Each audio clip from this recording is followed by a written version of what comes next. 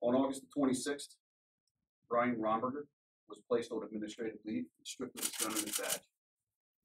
And on September the 3rd, 2014, he resigned with the investigation into his conduct still pending.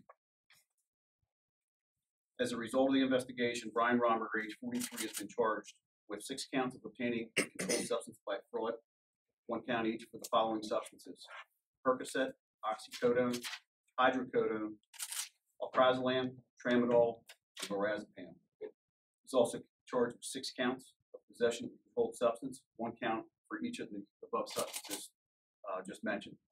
1 count of theft by unlawful taking, as the total value of all the medications exceeding $200. And finally, 1 count of tampering with physical evidence.